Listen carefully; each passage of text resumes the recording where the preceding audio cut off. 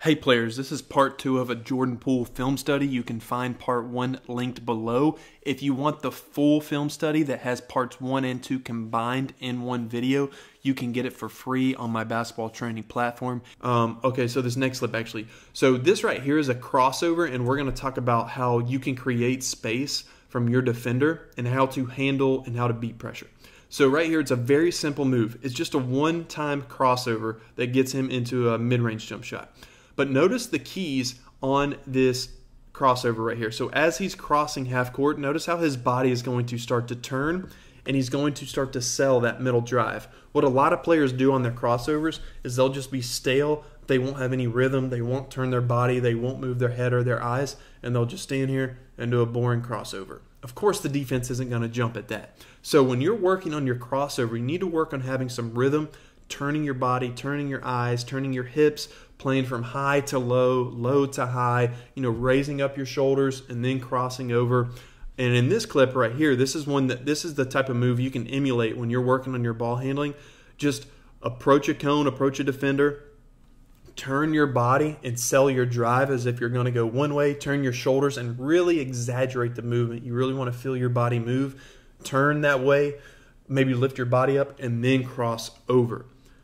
It's one thing to just move the ball over, but it's really your eyes and your body movement that's going to sell the crossover. And then the other thing is, if you struggle against handling pressure and that defender's always pressuring you and they're stealing the ball, they're taking you out of your rhythm, they're making you or they're causing you to have turnovers, one thing you need to be able to do is play in space. Look how far out the defender is from Jordan Poole right here. If your defender is able to close that gap on you, they're going to pressure you, and then that's going to eliminate your vision. It's going to speed you up. It's going to take you out of your offense. It's going to make you dribble off your knee, whatever. So great ball handlers are able to create that space and play in that space. And now that defender is playing off of you, now you've got more space and more comfort to see the floor and do whatever move you need to do.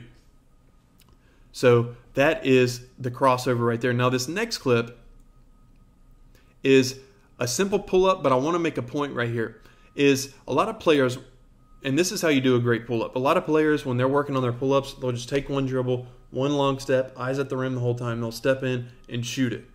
They don't sell the drive at all. So when you're working on your pull-ups, you need to add into your training where you're really selling that drive, because look at Jordan Poole right here. Before he's going into that pull-up, he's selling the drive, and look what the bigs defender's doing.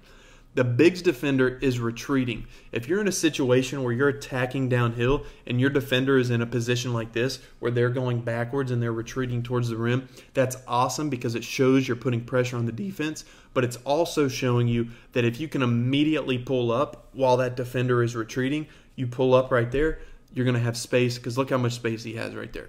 And you're going to hopefully knock that down. But what you need to work on these pull-ups is getting your body in a driving position. Your shoulders are low, you're leaning forward, you're really putting pressure on the defense, you're driving hard towards the rim, and then at that last second, you're able to rise your body up and go into that jump shot. So all these clips have in common selling, using your body, using your shoulders, using your hips, playing from low to high, and all these sorts of fundamentals that go across skills.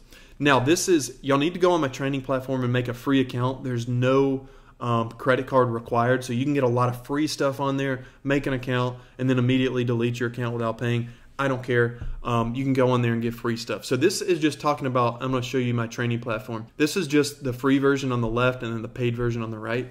But for the shooting in this clip, this slide just describes the shooting. There's 66 advanced drills and hours of shooting teaching.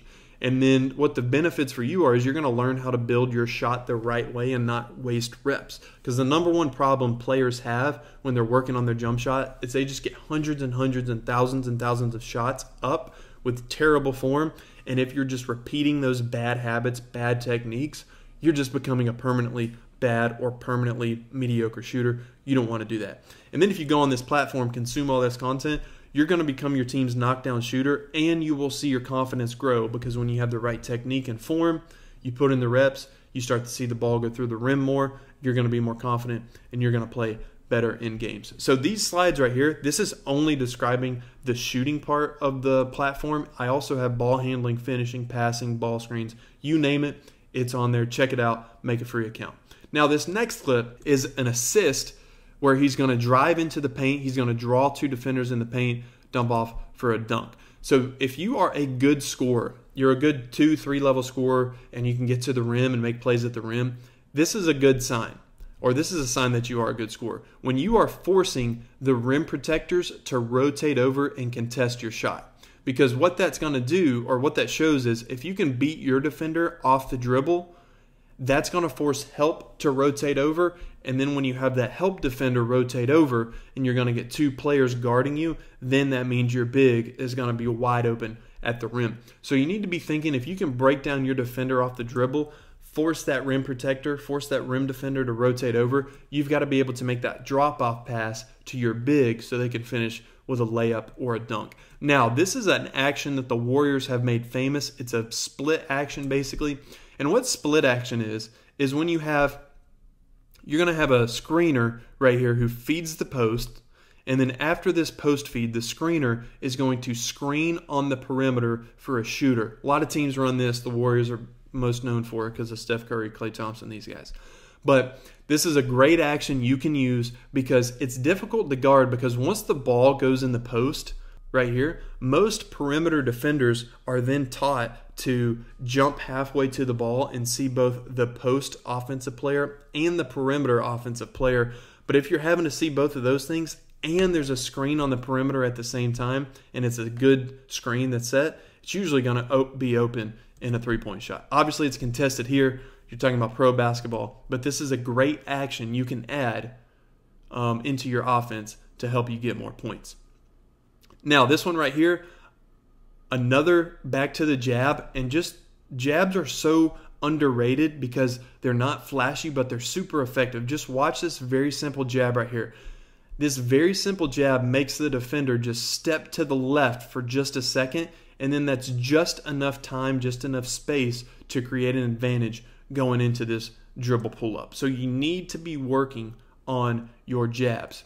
That's it for this Jordan Poole film study. You want to make a free training account on my training platform. It is linked below. There's no card required. You can go on there and get free PDF workouts, free shooting drills, ball handling drills, finishing drills. There's a lot of free content on there. There is a paid version that if you're a serious basketball player and you really want to improve your IQ, learn the best drills, and improve your game to become an effective player, that's called the Elite Experience, that you can check it out on there as well. But thank you for watching this video. Hope it helped. Let's keep getting better.